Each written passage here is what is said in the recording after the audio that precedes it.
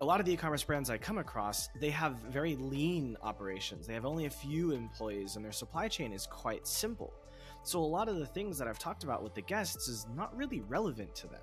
And so I'm struggling in that regard. Maybe it's not failure, but as I've found myself realizing that I'm not a SaaS CEO or a VC-backed CEO like I thought I wanted to be, that was kind of a failure in my mind. And so I'm trying to figure out how to move myself forward while hopefully not losing the podcast in the same, considering it a failure and being able to, I don't know, I'm just rambling, I guess. No, I get it. So it's like you've put all this effort into this one particular thing, right? All this energy and all this love into building this thing that you thought was a puzzle piece, right? It's foundations for this other brand. Now this other brand's not there. So it's like now you're kind of coming down to this saying, okay, well, I was producing this for this one reason. That one reason's not going to happen anymore. We know that, right? Path A is closed. We've decided to go down path B. What else can we do with this? Is kind of what I'm hearing you saying. Chris Mercer is the co-founder and CEO of Measurement Marketing, a company that helps brands to measure their marketing, like tracking behaviors, measuring progress of the customer journey, and other things. In this conversation, we talked about failure. We talked about how I'm struggling with my podcast and where I may take it or may not take it, and many other things. So I hope you enjoy this conversation with Chris. This is episode 183. We are getting so close to episode 200. Stick with us. How do you handle failure? How do I handle failure? It's just such a great question. For me, it's looking back at what the solutions are that I just put into place. In other words, I've got a problem in front of me, something that I might be perceiving as a failure. I can either try to deal with that or try to deal with what I just did that caused that.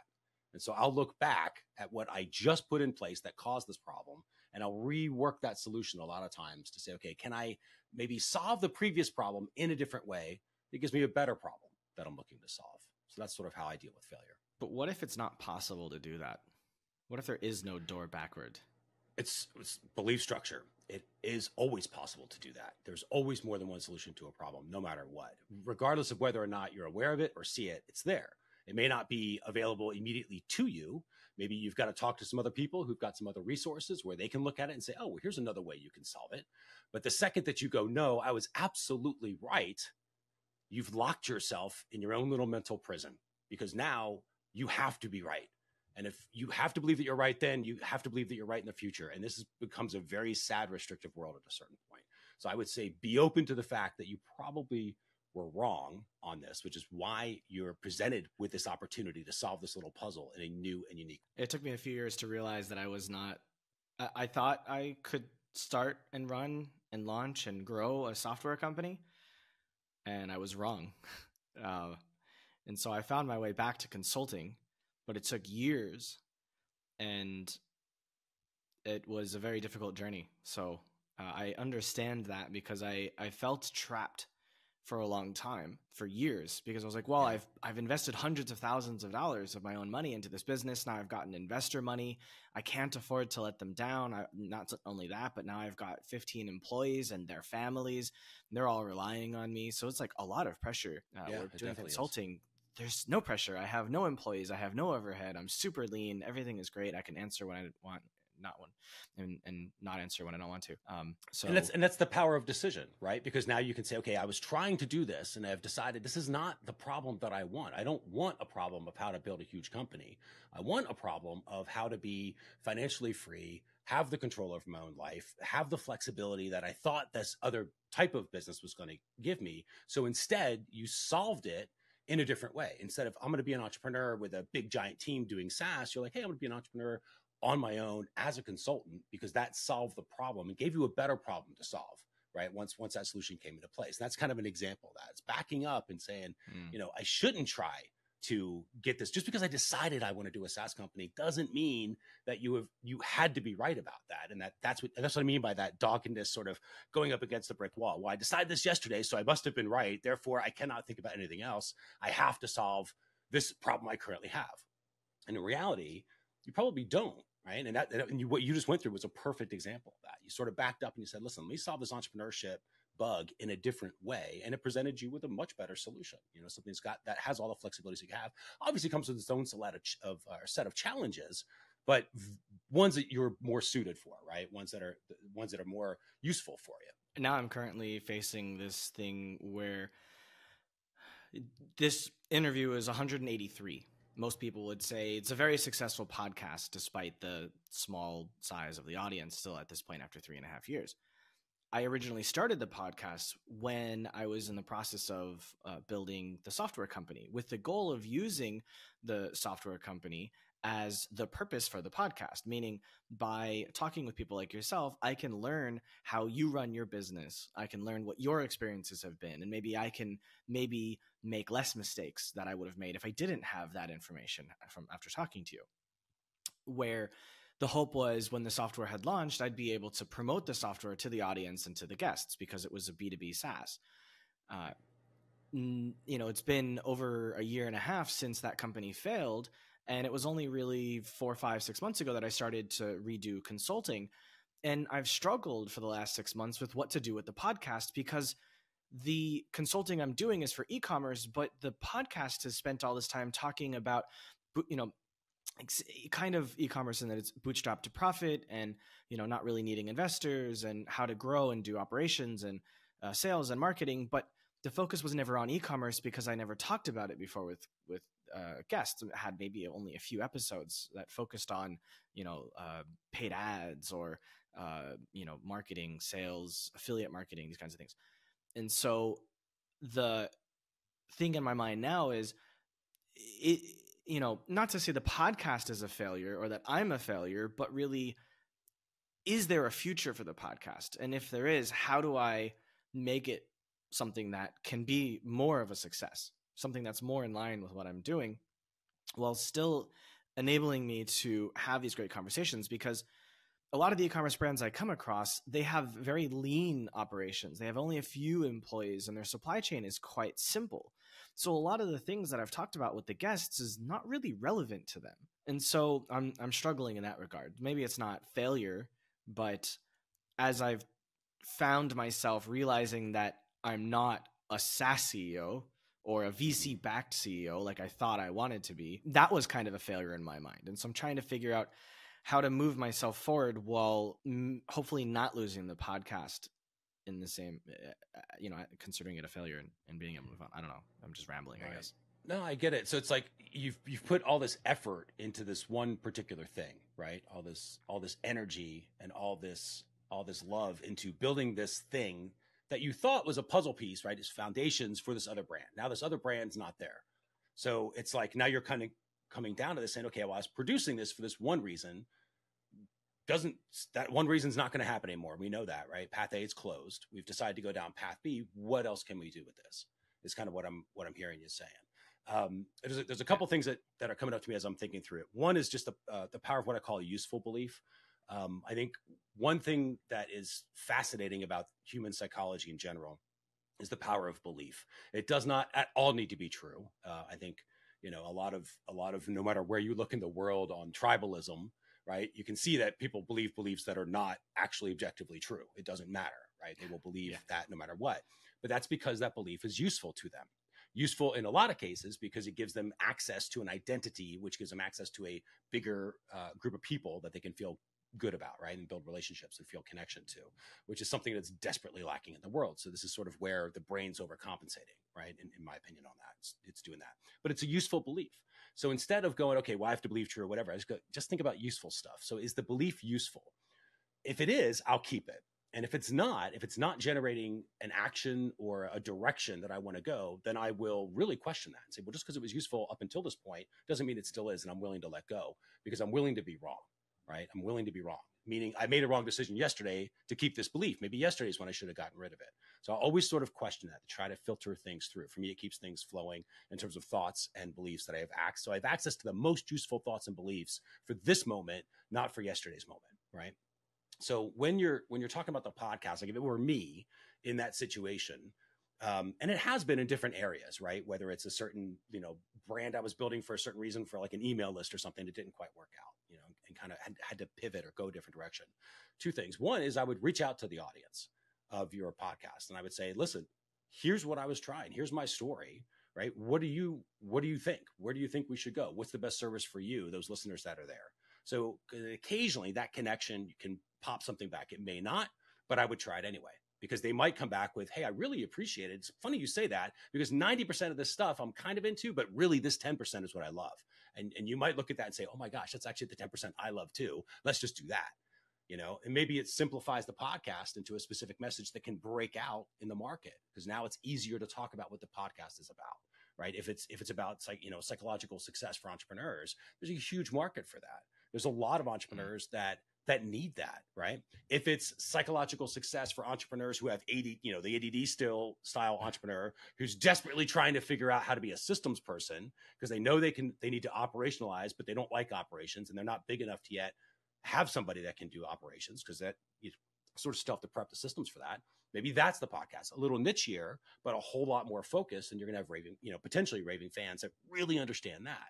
So I would start with that, because what I'm trying to do in my head, if it's my situation, is I know I have a log jam. The log jam is I know my situation. I agree with my situation. I can see the problem. I looked at the solution that they enacted the podcast to create for this other brand. But my problem is the other brand is gone, right? What else can I do with this podcast? And I consider all options. I could shut it down. I could just stop, right? That's fine. Or I could keep going. That's the first step. Well, if I'm going to keep going, what I need to do something different. And I've already spun my head up into 1,000 different solutions. If I knew the answer, I would have already taken action. So I don't know the answer. Therefore, reach out to somebody else, get some help. And you're doing that now with the podcast, with me, technically, right? You're sort of bouncing ideas off of me doing this. Yeah. You could do the same thing with the audience. So this is already you starting to do that sort of mentality to break up and go, wow, I never really thought about it like that. And it just takes one of those thoughts. Like I have a big useful belief that says the solution is in front of you. It doesn't matter if you cannot see it or if you cannot perceive it. It is there. You just sort of have to have faith it's there, because the second you go, there are no solutions, you're disempowered, right? You've disconnected your battery. So I want to make sure I always stay in the most empowered, useful belief. It doesn't matter if it's true, right? It doesn't matter. I have to believe it, right? Because it's useful belief to be like, there is a solution there. And the way that I think about it in my head, and I wish I knew the technical name for these things, but you ever see there's graphic images where they might have a sort of a bunch of hanging pieces that are in the air and they sort of twist around, and all of a sudden they form a word, right? And then those little pieces will start to twist in the air like a collage or something, and then they sort of just mobile. That's what I'm thinking of. Like these little mobiles where they're these pieces that'll be in the air, but if they twist in a certain way, they will spell out a word. And it's like, that's how I see solutions. I mean, it looks random, and all of a sudden the pieces come together, a word forms, and I'm like, that's it. That's the thing I'm looking for. So what I'm going to try to do is get those pieces to move. I'm going to get the mobile to twist around so I can read the word. And again, I'm going to take actions that I know I can take, like, maybe reaching out to the audience and saying, hey, just doing a whole podcast on what this is and saying what your problem is and saying, I'm reaching out to you. Let me know. Send me an email. I'm always curious. What are you going through? You might connect with somebody. That one thought that they fire back goes, this is a whole other direction, and you can take it from there. And it might even lead to another business or an extension of the current one, that you've got. Unfortunately, the audience isn't very large, and I don't have a way to connect with them other than YouTube comments, which the comments I got on YouTube are weird. You're connecting now, right? So because you can connect, you are connecting with them. You have a way. I agree. Okay. An email list. Okay. But then you should probably start getting an email list, right? So start building that connection, because it could be an asset for you, and then reaching out on YouTube. Like I said, you can use YouTube comments and see. It's not going to be perfect. And it's not the only thing that I would say you put all your eggs in one basket, but it's like, okay, try this out, right? In the meantime is look at the guests that you've had. Reach out to your past guests and tell them the issue that you're running into. You've got this network, right? It's why you built it. Yeah. So reach out to them too and say, hey, listen, you interviewed me, I interviewed you about a year and a half ago. We talked about this, this, and this. I was just listening to that episode again. Here's where I'm currently am. Was wondering if you, had any advice on what you might do in this situation. And you've got all these guests who I assume are experts in their own way that can also help you. Not everyone's going to respond, but all you're looking for is something to jog your own log, to break that own log jam of thought in your head, because you can't see the obvious solution. Because if you could, you would take it, right? You would take action. So that's kind of how I think about it. I think the thing that would I love having these conversations. I think they're very therapeutic for me. I think they're fantastic mentorship, basically. But I think what makes it appealing to me is if I know there's a way that it will generate leads for my business. And I've talked to some friends about that, and they're like, yeah, but if your goal is very specific in that, then like you're not going to be doing it because you love it. You're doing it to have business. And it's like, yeah, well, the thing needs to make money. I'm spending $1,000 a month to keep the podcast going between my 2 employees and the software and all that. So the thing's gotta, I've got to generate money through the business to be able to pay for it. And so like I did an interview recently with someone who has nothing to do with like e-commerce. However, she happens to be invested in a business that is doing e-commerce. And so she's setting up an introduction with me. So like, that's great. And like, I know you and I have talked about this as well off air. Yep. So it's cool, so I think that's maybe what the purpose is how to make it more relevant to e-commerce in a way so that people are interested. But I've always found it to be something like, oh, I've got a podcast. And you're like, oh, you've got a podcast? That's great. What's it about? Oh, entrepreneurship and psychology. Oh, it's amazing. Like, let me know about it. So it's kind of like a social proof in a way. It's like, trust me because you can see my face, you can hear my voice. I'm not hiding anything. I've got, social media profiles. So I think if anything, there's like value in just continuing it for the purpose of having social proof. Because I've had some people come to me and go, oh yeah, that's really great. Like I feel good about it. I like your content. You seem like a knowledgeable guy. So I think if nothing else, just continuing it is success. Like very, very few podcasts go beyond 10 episodes. So the fact that I'm closing in on 200 already speaks volumes for it. But audience wise, it's just not seeing the growth that I thought it would. And that's, I think, something that kind of frustrates me in a way, which also gives me pause. Yeah. And that goes back to why the podcast is there, So I've got a similar situation with a podcast that we have with a partner of mine, Jeff Sauer, called Business Unfiltered. And it's where there's the two of us, we're geeking out on how to be operationally focused, right? How do you actually run a business to the point where it's generating profit and you're doing it in a way that it's simpler and easier, right? Than a lot of the stress that we see in a lot of business systems today. So we've been doing that for a year. In our heads, we're like, this is a 3-year thing. Like we'll look back in 3 years and figure out if it's, what the next steps are, right? At that point. So I'm already projecting to literally be where you are right now. Like that's part of our plan, right? Our plan was never like, oh, it's going to hit, 1 million, because the odds of that is possible. It's not probable. Right. So I don't want to set myself up with these unrealistic expectations that I'm going to walk through the airport and everyone's going to recognize my photo. I personally wouldn't want that. I don't like that particular. I like being famous in very small ponds type of thing, But I think with the podcast, like you're saying, you don't want to stop it. You know that you're getting something from it, and maybe that's enough. And I would focus on that. Like, what are the good things you're getting from it? Because I think it kind of goes a little bit to the, little woo-woo with the law of attraction stuff, but it's just like, it's dealing with appreciating what you are getting from it so you get more from it. If you keep noticing all the bad stuff, you just end up getting more of the bad stuff, that you don't want from it. So that's where it's like, hey, I really appreciate the connection that I've got with these types of entrepreneurs. And now you start realizing when you look at all your guests, maybe you rank them, which are the ones that were really amazing for you. Or that or that you got really great feedback on if you did from somebody. And it's okay, these are the things that I really want. Now you know a better guest to go after, right? And then eventually you can maybe do a summit as an example. You'd be like, hey, I'm going to play my podcast episodes. We're going to do a summit. Now you can start building an email list where you feature all these different podcasts and you can kind of drip them through. Because there's different things you can do with the assets that a podcast gives you. But if you won't allow yourself to think creatively because you know how to do it, right? And that's the trick, is I always in my head, I'm like, I believe I know how to do it, but I'm open to other ways, right? And that's why I'm trying to break the log jam. So like for me, I go to the summit where I'm like, okay, well, I've got all these interviews. What else do people do with a bunch of interviews? Well, they put summits out. Okay, maybe I could do that, And again, not saying you should, just, wow, that's a different way to think. Okay, I could do that. Maybe these assets that are just sitting out there floating in cyberspace, they are actually useful still in a different way. They're a podcast now, but they could be this thing otherwise, or turn into something else. Or you could just reach out to the speakers. Hey, I'm going to be doing a new summit. Here's what we're going to focus on. We're going to focus on entrepreneurship and psychology, and you're going to start building a brand and a list around that actually feeds the podcast. You could do the podcast could sponsor the summit. Now you're growing your podcast listenership through the fact your podcast brought in all these connections to speakers, right? Now you can reach out to everybody and say, listen, can you give me 30 minutes on a summit? You record them all like you're doing now, right? Could use the same tech, so it doesn't cost you anything else. You're just throwing them up on a site. And now you've got an offer where the speakers might mail for you. So now you can have a list build under whatever this brand is for you, you know? And that's just if you wanted to focus on the podcast, let alone connecting it into the other consulting stuff. But of course, you could have your own talks on the consulting end of things, right? So there could be a way that you could use that network and the connection that you've made. And that's kind of where I would focus. Is the answer doesn't always have to come from within you. You know, it's okay to be lucky. It's okay to have the obvious answer come from someone else where they point it out and you're like, oh my gosh, it was right in front of me the entire time. How could I not see that?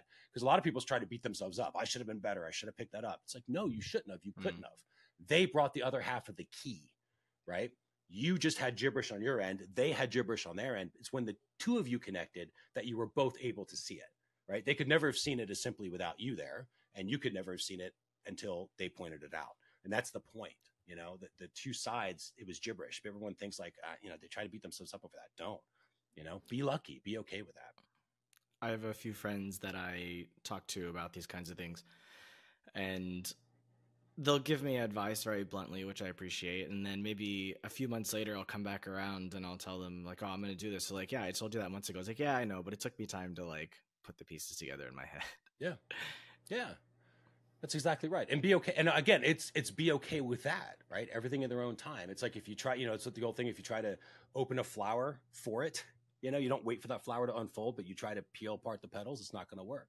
You try to take a caterpillar out of its shell before it's ready. It's not going to work. Same thing with a bird egg. It's not going to work. It needs to come out when it's ready, you know? And I think being okay with that and accepting that and being like, this just isn't cooked quite yet. It's not ready. You know, maybe, and that's how else do you cook? Well, it's like, okay, you can start journaling about it. You could start a podcast where you're talking to people about it. Right. And that's where you're cooking the thoughts a little bit and mixing them around. So I don't think there's anything wrong with that at all. That's why I found the podcast really helpful, is because I started it like August of 2019, I think. And so that was a few months before COVID, but I already was feeling quite lonely because I was working remote from my team. And we were doing this thing that I had never done before, and it was really stressful just itself. And the podcast was an outlet for me to be able to talk to people that had already been running businesses, because like I'd had experience running businesses, and then a consulting one before that was quite successful, but I had never built something that had a full-time staff of that size. I'd managed several businesses of other people that other people owned of that size and larger, but it's different when you start it and you grow it and you run it yourself. It's different, totally different feeling. Because I had never done it before, I was literally using the podcast to ask people that were running businesses of, you know, larger size that were doing millions of dollars a year in revenue. How the hell do you like not die in the process of doing this thing? How do you suffer this on a daily basis? Is this something that you enjoy doing? Would you do it again? Like, how do you do your sales? How do you do your marketing? What is the process like? So the podcast has been an absolute masterclass for me, talking to, you know, I've only recorded, this is the 183rd episode, but I've had many conversations, you know, at least 100 or 200 additional conversations that were never recorded. So hundreds and hundreds of hours of talking to people. So I feel like I've learned so much about being a business owner and an investor and a mentor and a leader in all different realms of business because of the podcast. And that, I think part of that is one of the things that's like preventing me from wanting to put it down, because I feel like it's been so helpful for me in many ways. And probably helpful for others too. You know, I think there is that one, like I think a lot about this because years ago, I used to do foster care, me and my wife. And the reason we stopped doing, and we did it for years. But the reason that we stopped was because I realized I would have a connection, too much of an emotional connection to all the foster kids, right, that were there. And fortunately, we had one that was about in-house for about 18 months, right? So he's the one I had the strongest connection with. We had him from 8 to 10. So when he went back to his mom, like that was crushing for me. And I was like, there's no way I can do this. Like, I would love to be that person, but I think I need to be a different type of person. I need to be able to disconnect emotionally faster. And I just didn't want to be that person. Nothing wrong with people who are, right? God bless them that they can get all this stuff done. I couldn't. So I was like, this isn't good enough for me. But I wanted the reason that we were thinking with him. And it was like, you know, maybe we can connect with his mom a little bit. And fortunately, to her credit, she's been great. And so we sort of play like the grandparents role, right? And we're still in connection with him as he goes through his challenges. But the whole point of this was, all I kept thinking in my head was like that starfish story, and a little joke where it's like the little kid's walking down the beach and he's like throwing hundreds of these starfish that are washed up, and little kids like throwing them in, and some person's walking by and going, "Kid, what are you doing? Like, you're there's no way you're going to save all these starfish." And the kid picks a starfish, throws it back and says, "Yeah, but I saved that one. Like I made a difference to that one." And I think when it comes to the podcast, and it's certainly like this on my podcast, right? For the Business Unfiltered one, it's thinking about, it's not about getting 12 million people to hear it. It's about getting that one person that goes, "That just changed my life. I will never think the same way again because of the interaction that I just had with that messaging, however it was supposed to be," right? Even, and this is kind of the beauty of it, again, useful belief, right? Even if I'm that person. So if I'm talking to Jeff and he says something in a way that I've never heard it, I go like, "Man, that's I've never heard it like that. You're okay. That's cool. I might have to integrate that," and he does the same thing with me.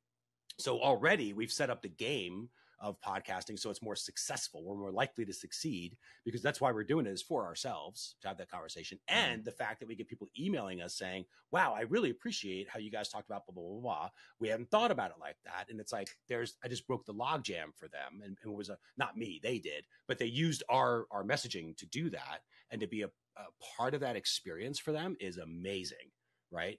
And one starfish at a time. And eventually, if it is meant to be, and the podcast does blow up into something bigger, awesome.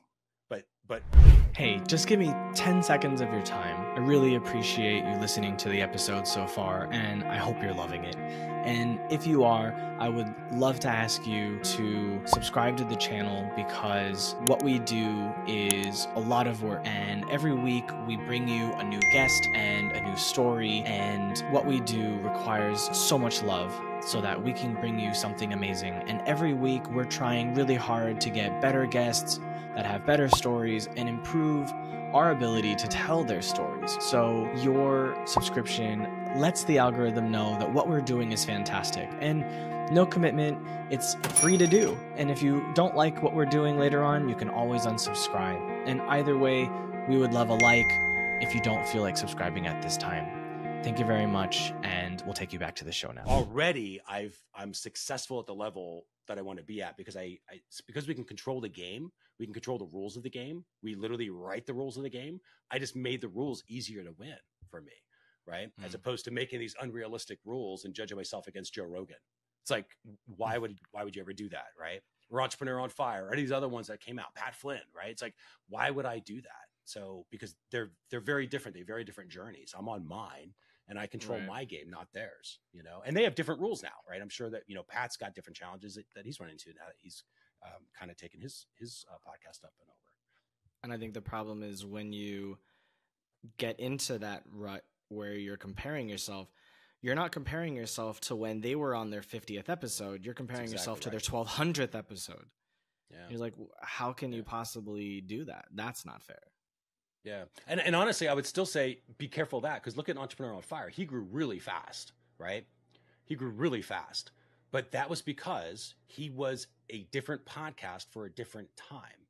He was tackling entrepreneurship, which a lot of people were at that time, but he was doing it daily. And that was his big thing, right? When he did that, it was like, hey, I'm going to launch every day. Well, now there's lots of podcasts that launch every day. He was a different podcast for a different time. You can't take that same recipe that he used back then and then use it today. It's different, right? And so it's like I can't judge myself against his actions ever, right? I can use it as inspiration and know that things are possible, but I can't do it in the exact same way. So I wouldn't try. Not only that, but the earlier you would have launched something, the more likely you would have been to found success, because there were less people doing it. That's exactly right. Same thing with the Google Ads people who were like, oh, I'm going to do this new thing called Google Ads that Google came out with. Or when Facebook finally starts releasing paid media, right? Everybody and their brother goes into this to try to do paid media because it's easy. It's like shooting fish in a barrel. And then it gets more and more expensive. And this is what happens every time, with the newness of it. The first person to build an email list, right? To send out ebooks. And now the first person to figure out retargeting to do that. Right. The first person to figure out Facebook groups made a ton. But if you do a Facebook group today, the odds are against you. It's just because the market shifted, and that's okay. The goal is not to, for me, it's looking at the trends and patterns. It's not to take what was working 5 years ago and try to apply it today. It's to learn from how it was working 5 years ago and try to figure out how can I apply that today and translate it for the situation I'm currently in, with the market that I'm currently in, with the tech I'm currently in. AI, for example, huge right now. Right. So you doing a podcast, thinking about, okay, how else can I get this podcast done that might not take as much monetary resources if that's a drain? Could you use AI for some things, right? If there are ways to simplify it, maybe. I tried. Right. So I tried. Doesn't mean it's not a solution. Doesn't mean it's not a solution. Just means that particular way didn't work. Right. You didn't try everything. I guarantee you that, because there's always something else. So the one particular way didn't work. There's other ways to do it. I can tell you, I don't spend hardly any on mine. But that's because happy accident. I kind of, my first job was in radio and broadcast. So I learned commercial editing. So I can edit, there's a free software called Audacity. You guys we record the podcast. I clip off the edges and I publish it. I save it and that's it. It's not, and the rest of it's automated once it goes into the feed. But we record it in that way, right? I don't get too fancy on the edits on purpose, and that was the idea, is just focus on the message and getting it out and doing it in the simplest possible way. So my first 100 episodes were audio only, and I used Audacity. I edited all my episodes myself. I don't have a commercial experience as you do, but I taught myself to the best of my ability. And I felt I did a pretty good job, but it took a few hours per episode, which is a lot. When I moved to video, I taught myself how to do video editing, especially because I had 2 tracks like I do now. But I knew that I couldn't focus on growing my business if I was spending time doing editing and all of that for the podcast. So I hired someone to do the long form editing. And then I hired another person to do the short form editing. And that's the bulk of the cost of the podcast. So the reason why I have the shorts form editor is because that's really where you get the traction on YouTube these days. Unfortunately, the long form content, they don't really push that so much as they do shorts now. So my shorts gets a lot of content, gets a lot of views, gets like many, many multiples of the views that my interviews get. But the shorts come directly from the interviews. And so I have my long form editor and my short form editor working together to make sure that the right clips are being done, and that there, there's music and there's animation and there's subtitling and all of that. The point where I tried to use AI was to replace the shorts editor, because there's a number of generative AI solutions. Opus clips, things like that. Yeah. Right. I was using Opus and I was very happy with it. But what happened was, when I started uploading those videos to YouTube, my shorts views dropped to 5 or 10 per video, where the human doing all of the work, I was getting 500 to 10,000 views per video, per short. Oh, love that. So for me to spend a few $100s a month instead of like 15 or 20 meant complete difference in the traction that I got. In the results, yeah, absolutely. It was worth it. So I had this guy, I let him go to use the AI tool, and I got rid of the AI tool and I hired him back. And we're still working together after another, awesome. It's been I'm sure he's laughing right now going, as he's editing this one, going, yeah, absolutely. Human wins. That's cool. I love that. So I've tried AI in at least one of those ways, and I found that it's just not up to snuff, because it can do the subtitle. It can do the rote memorization, right? It can do that rote task. It can generate a clip that it thinks might be interesting. It can do the subtitling. It can do the music and the emojis. But only a human has the ability to understand the emotional context behind why that clip is being generated, and that's where the AI fails. Yep. So, yeah, no, I agree. I agree with that. Like, I'm not a big, just throw AI on everything, because I think that is a huge mistake, because AI does generate generic, because and that's what's already happening. They've got AI, language models that are being trained on the results of other AI language models, and everything just kind of becomes a race to the bottom at a certain point. So I'm a huge fan of having humans where you can, it's got to make sense, for you from a financial standpoint, right? Because it's like, okay, I'm putting this money in. What is the result I'm trying to get out of it? So you'd still, as an entrepreneur, want to be able to connect those dots, right? Why am I spending $1,000 a month? It can't just be for, maybe it is. Maybe it is just for therapy. That's probably cheaper than therapist, if you were sitting on a therapist's couch. So that could be a way where your ROI in that. If I just wanted to do the podcast for the therapy and not for actual traction and growth, I would just go back to doing audio. Yeah, it makes sense. And it would That's literally true, you wouldn't be free. need the video. Yep. But I believe that it's possible to get traction on YouTube. I mean, when I started doing the shorts clips, I had 60 subscribers and I have 450 now. And I know that the first 1,000 takes forever to get unless you're doing these crazy meme videos where they're putting multiple videos on top of each other. You know, you've got like someone playing a video game while someone's talking and there's subtitles, you know, it's like these kinds of ones, they go viral very easily. So if you're actually doing proper educational things, then it grows slower because it's not viral. It's not, you know, meme. So YouTube isn't going to push it out as hard as it will these other things. So, I believe, you know, once I get to that 1,000, there's just something. I don't mean, maybe it's not going to feel as good as I think it's going to feel, but I feel like it's worth the investment because. Well, and you have a website for the podcast? Yeah, I actually. Episodes? Yeah, I spent a few $1,000s to rebrand and redesign the entire website. Unfortunately, I haven't had a chance to update the podcast on there. The last one that's visible on the website is 114, so I'm about 70 something off. But I have to, like, I decided not to keep putting it out because I knew I was going to do a redesign, and so I was like, what's the point in going and publishing all this content just to redesign every blog post? So yeah, I have to get on that. I may hire someone to do it for me. Yeah, I mean, like, whatever works. Time. Yeah, exactly. And that's, but it's, you know, this is where maybe the AI stuff can come in. You can throw the transcripts into Claude and have, you know, Claude summarize it, right? Or ChatGPT-4, because I think they've got bigger limits now, where you can throw in the podcast and have it summarize.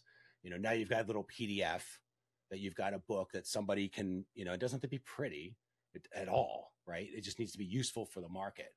And so you can have that little PDF on a blog post now where it's like, hey, subscribe, you know, and grab this PDF. And you can, if you want a copy of this transcript, people will do that. Now you have a way to build a list. Is it the best possible offer ever? Probably not, but at least there's a doorway now into a list that, you know, we need to build because you want to have a connect. You want them to be able to connect with you and vice versa. Right. So I feel like the only reason to build a newsletter or to build an email list, because I did a newsletter which also grew, but I felt no reason to continue. I feel like an email list would only be valuable if they were e-commerce brand owners. People that would come to me looking for help. And so focus on that market. And that's where the disconnect is between the podcast and the client base. I'm getting tons of leads. That's not a problem. But having the podcast generate leads would be fantastic. But the podcast content and the people I'm serving, there's a disconnect. And that's where I'm trying to figure it out. Where, like I said, I can talk with the guests and have them be refers. Like you've got a number of clients that potentially could be clients of mine, which is where there is value in making the guests be potential clients or referrals, partners to work with. Absolutely. But, you know, if I can grow an audience of 10,000, 100,000, million, whatever, and they're coming to me as potential leads would also be fantastic. And that's just the branding, right? That's just marketing of the message now. So it's not the podcast itself, it's how you pitch the podcast. Right. So even this talk, we're talking about, you know, psychology of failure and how to deal and get unstuck in all these different conversations. So instead of just like, you know, psychology of failure, how to get over entrepreneurship failure, blah, blah, blah, it's more tweaked for the e-commerce audience. So you're like, hey, if you've been running your e-commerce store and you're throwing up on Shopify and then it's just crickets, and then you start questioning yourself, and then you start to see somebody else who has less talent than you that's going further ahead faster, and then you start to question yourself. Well, in this episode, we're going to talk about how e-commerce store owners like you can deal with failure and some different tools and techniques and different ways of thinking. But now all of a sudden, you're talking to an e-commerce store owner. They're able to share it with their friends, probably other e-commerce store owners, because everybody hangs out together, right? And that's how you're pitching the podcast for that particular market, if that's the market you want. But if you keep throwing it out there to see where it's going to go, it's like scattering seeds to the wind. Some of them are going to plant because they end up in decent dirt, but it might not be dirt you own. It might be the neighbor's lawn. Some of it might end up in sand, right? Where you would never have planted them, but because you sort of randomly let it happen. So, and that's I'm a big believer in getting started for sure. Like I'm like, hey, get good enough to get going. We'll come back and make it better later, right? And you've done that. You've got this good enough to get going podcast. And now you've determined, okay, I want to connect the podcast with e-commerce, right? And all that is just telling them. That's all you now. So you just tell them, here's how it connects to e-commerce. And I bet you most of your topics have some sort of spin because you do talk about psychology so much. That's just like how an e-commerce owner goes through it. Now, could you have also said consultant, freelancer, something else? Absolutely. But that's not your market. So you don't wrap it like that. You wrap it with e-commerce because now you've got the SEO stuff, especially if you're sprinkling that through the transcripts, right? Now you've got your transcripts out on your blog post being written. You've got, it's for e-commerce owners, right? To help the psychological success mentality that you need to have as an e-commerce store owner through the various levels. Because you're going to talk to individuals like me who don't necessarily have e-commerce stores, but understand business, right? And have got relationships. And that's certainly a part that you need as an e-commerce store owner. You're going to have other people that are just starting out and how they got started and got out of their own way to actually get the store up and running. And you're going to talk to people who have experience and they're doing $15 million and they've been doing that for 7 years and they've built a team and those belief systems, you can talk to everybody through those journeys in this podcast. Not only does it help you learn and grow, but you're able to report back to the marketplace, right? And not everybody that listens to the podcast is going to want to do business with you. But if you're the authority over and over again that they keep returning to, they're going to help. They're going to naturally start bringing other people to you because you are helpful, right? And then if and when the time is ready, where they're like, actually, maybe you should talk to this guy because I feel like I'm stuck right now in this one section, and I know he's got a lot of connections to, what's going on with China right now, and we've been looking at other places, and I'm not quite sure what to do. Let's talk to him. And they jump on a discovery call. Now you've got, that next stage. They've engaged with your brand, right? And the whole reason that they can is because you laid out the path. If you let the market try to figure stuff out, it will take them longer and it'll take you longer. But if you pitch them and say, hey, how about this? How about if I put the door on this side of the building? And they go, well, no, not really, because I have to walk around. You're like, okay, cool. How about I put the door in the front of the building? And they go, yeah, the front makes a lot more sense. It's what I'm walking by anyway. And you're like, cool, that's where I'm going to do a door now.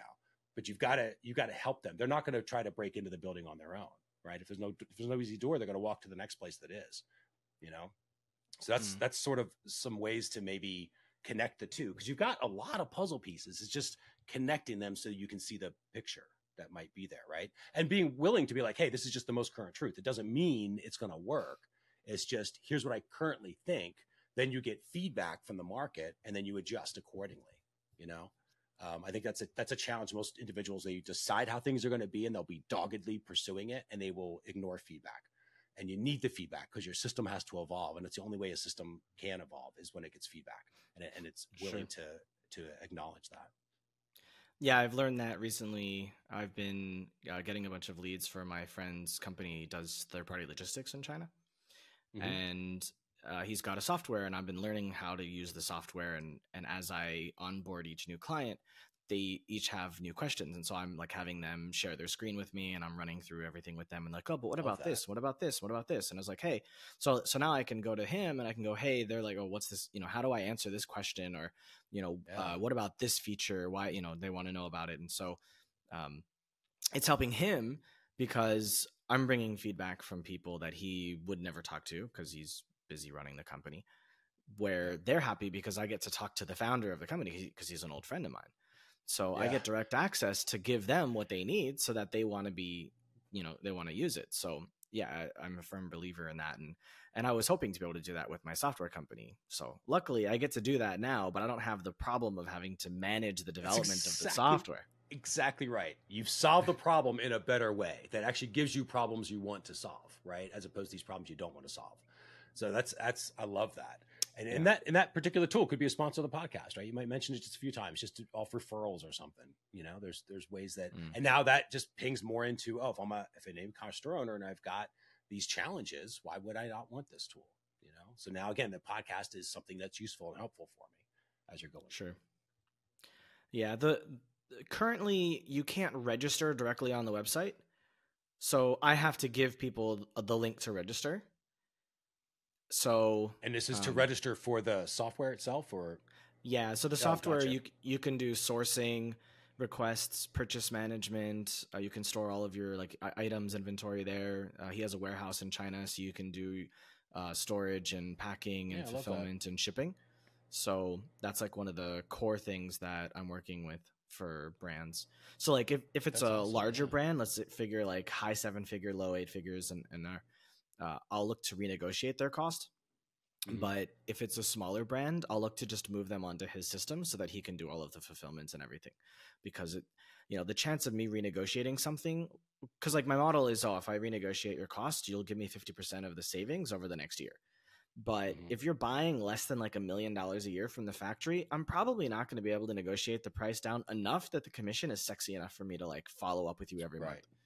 But Right. if you're buying $1 million or $2, $3, $4 million of product, and I save you $500,000 to $1 million, like, yeah, you better believe I'm going to be on you for that.